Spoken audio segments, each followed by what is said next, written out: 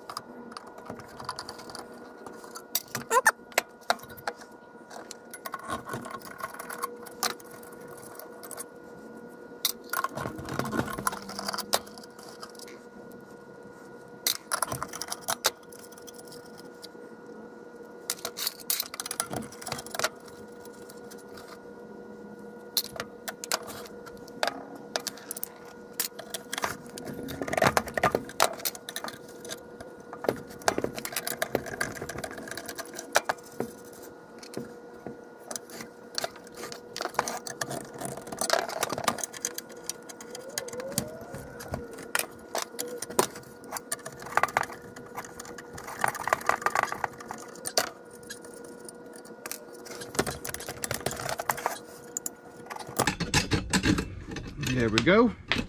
Oh, looks like we got a couple of spacers. One of them fell.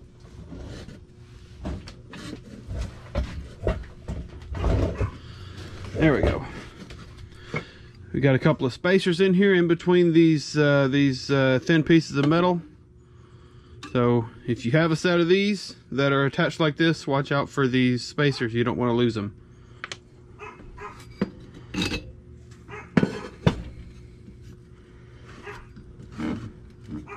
I'm going to go ahead and take mine out and put it with my hardware.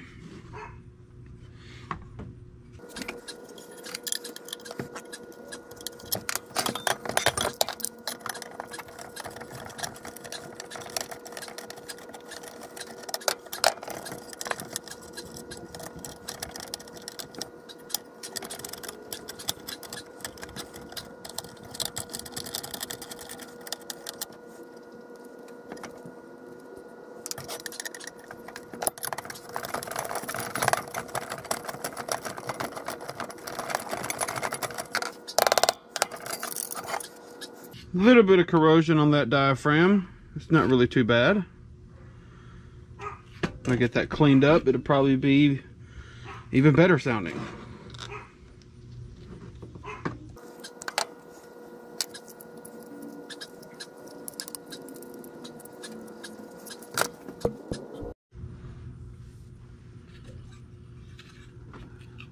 My plan is to try to scrape and clean this up with a brass brush.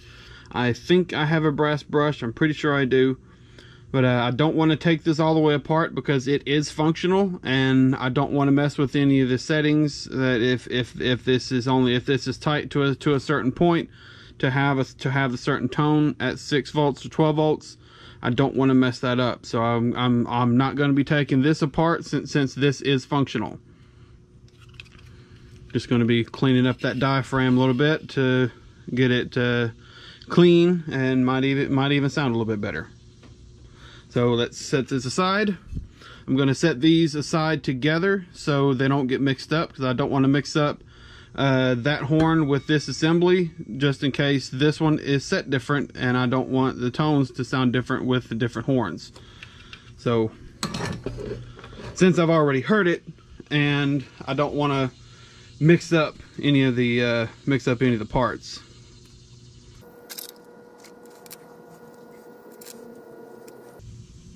Just getting some of the hardware that held on the other horn together so I don't drop it.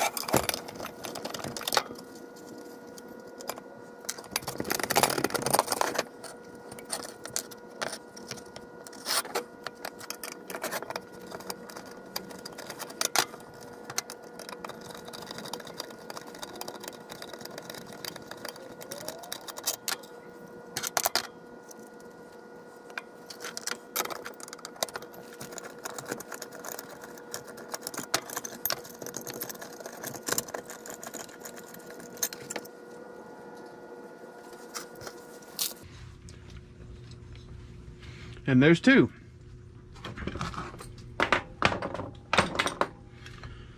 This diaphragm actually looks like it's in better shape. You still see some of the original metal right there, unrusted.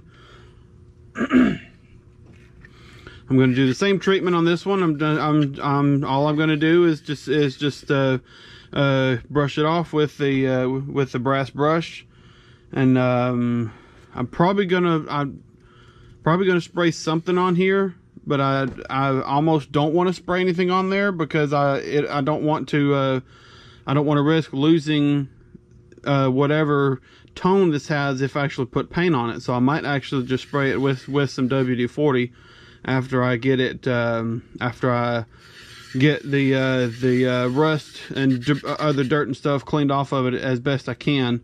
So I'm not actually putting paint on it, so I don't change the tone, because I don't want to change the tones. And this horn looks good. This horn's actually stopped up a little bit. Oh yeah, I had a Scotch-Brite in it, but this one does actually have some dirt dauber nest in it that I do need to get out. Not sure if you can see that in the video. Yeah, it's got a couple of them in there that I need to get out.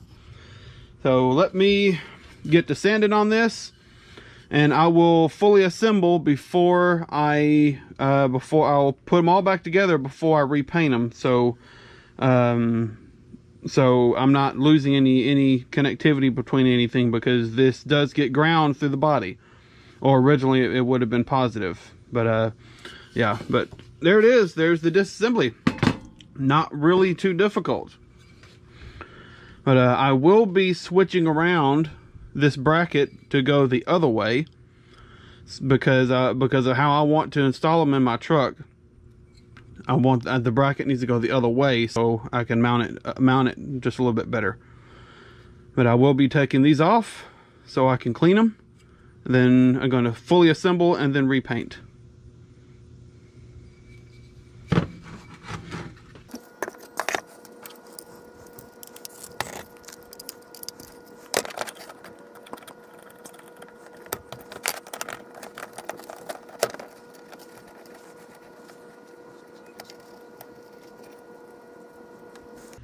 Looks like it has even three pieces on front and 3 pieces on the back.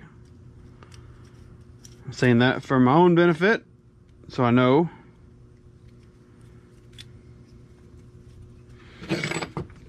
Make sure I see how that actually goes on there so I don't lose. That would be like that. Okay.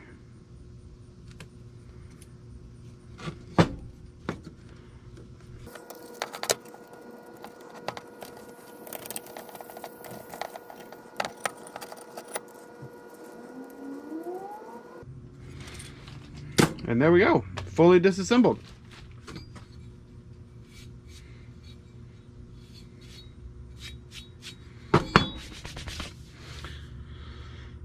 Now I'm going to take these parts over to my bench grinder and get them all clean and ready for paint, or ready for reassembly.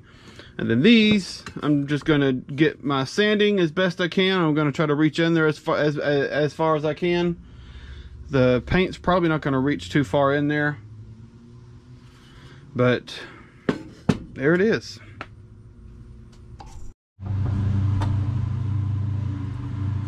Alright, here we are back again. On the bracket, I cleaned it up with my bench grinder on the wire wheel. On the smaller pieces, they were a little bit too delicate to go on the wire wheel, and I was afraid I was gonna lose one or hurt myself trying to actually clean them. So what I did was got some grade 3 steel wool, because I already had it, and cleaned it up. Mainly just getting the dirt, the rust that I could off, which actually got a decent amount of it off. And it's all ready, and I've already got it turned around backwards. It's probably the same thing. All I'm doing is turn around the bracket, so the bolts are going in this way, and the horns are going to be going this way. So I got the inside of these back caps cleaned and repainted, looking very nice. Outside I just got scuffed up and took off the debris that I could, and not really spending too much time on it, honestly. As long as it looks good, I don't care. But that's good. And I got these cleaned up very nicely. This was the worst one, and what I did to kind of protect the metal a little bit was my dad had saved, I don't even remember what it was called. It was like a metal conditioner or an oil additive or something that was like really good. But I put a couple of coatings on the metal on both this diaphragm and on the other one, which also cleaned up very nice. So I don't have paint on here that can distort and quiet down the tone, so I won't have to worry about it. And the cones cleaned up very well. I am very happy with them. I'm gonna try to get in here with the paint as best I can. And on the back side, I went ahead and got it painted, and since the original paper or thin cork gasket that went in between the mechanism and the horn is deteriorated and long gone, I put a thin layer of black silicone, so when I do sandwich it back together, it will still have a seal. All I did was just a very light skim coat on it. But there's the underside of that, looking very nice. And here is this one, also cleaned up very well. And then the back side. Now we're ready to go back together. Let's get to it.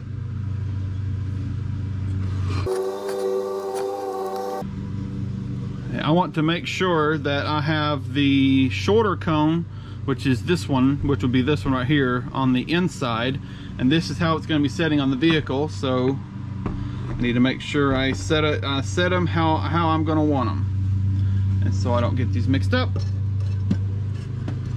Put that over there, this over here.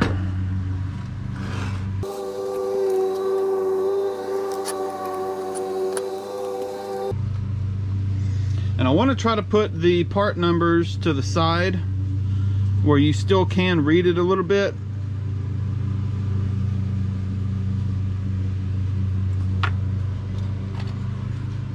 Because I do still want to be able to read them easily. Even though I've already got pictures, I've already got video of it, I want to be able to read the part numbers very easily.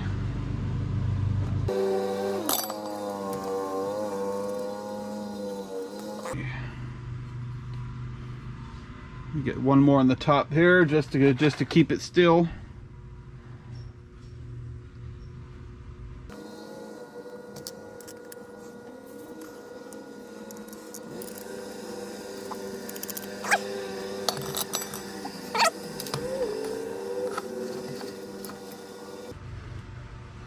Okay, I need to move that bottom one now. Might need to turn this off so I can actually focus and get this put back together in the right order.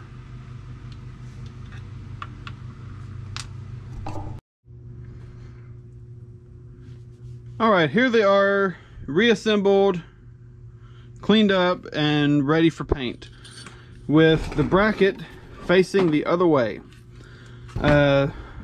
I didn't film the going back together with it because I was having some issues.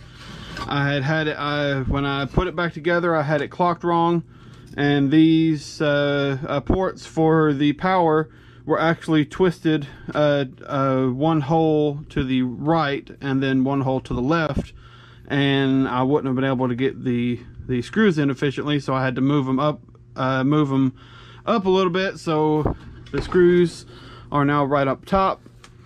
And with this reassembled, after taking it apart, let me go over to my battery charger and we'll make sure these work on 6 and 12 volts before we paint them.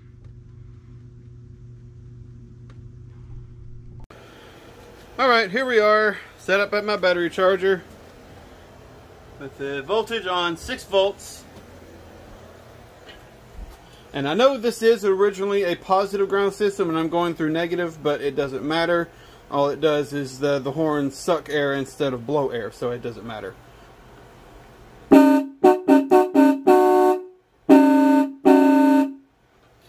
They work and sound good. Now, 12 volts.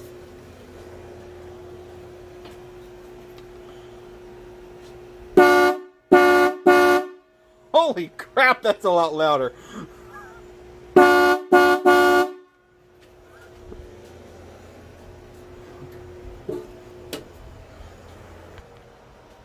Well, I think they're working a lot better. It's amazing what happens when how stuff works when there's not a lot of crud on it to dampen the volume a little bit, but that is definitely louder. Let me put it back on 6 volts just to hear 6 volts again. All right, it's on 6 volts again, and where'd my wire go? There it is.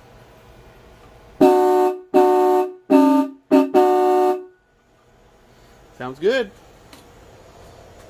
And because it's so fun, 12 volts.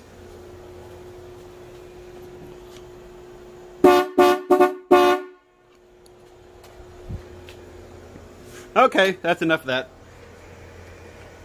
Now, time to hang them up and paint them. I'm going to do the inside of the cones first, and then hang it up on my hook right there, and finish the rest of the painting.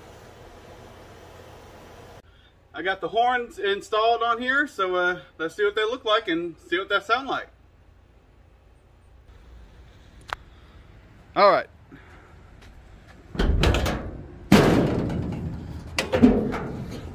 And boom, there they are. I did have to switch the bracket back around the way it was when I got it, because going back it did not fit and actually hit the hood hinge. The hood, I actually bolted them down, drilled the holes and everything. So I got a couple extra holes, but I bolted them down, and the hood hinge went a little bit further forward than I thought it was going to, and it actually hit the back of this right here, so I wasn't able to do that. What I did do is bolt it down to an existing bolt that was right here, and I did drill it through on that one. I just need to find something thin to actually go up underneath it and bolt it down so it'll be solid. But there it is. I got it wired in. Let's close the hood back up and see what it sounds like.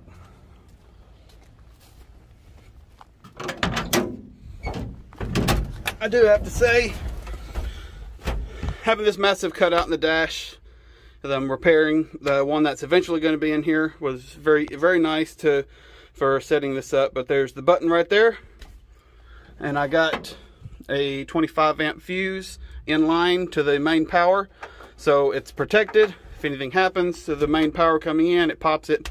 But here it is. I love that. I think I'm gonna go see if I can get one of my other phones and see if I can get a decibel meter on this. Well, my other phones were dead, but I downloaded a decibel sound meter app on my phone, and if it's correct, inside the cab registered around 93, 94 decibels, and out there at the horns measured 110. So it's definitely loud. And I measured the regular horn, and it measured at 93 something out there, right at them. But there it is. Horns are done, and they're in, and they look very nice and very easily removable if I do need to do some work and they're in the way. But I tried to have the horns going through my horn button right here, but they were actually drawing too much power through the relay, and it actually popped my horn fuse. So I was not able to use it for the regular horn, which is this is right here. And then I love that. There it is. There's a video. And if you like the t-shirts I've been wearing in this video, go check out the link in the description. I got other designs on there and other stuff if you want one for yourself. But if you liked the video, like, comment, and subscribe, and I'll see you in the next one.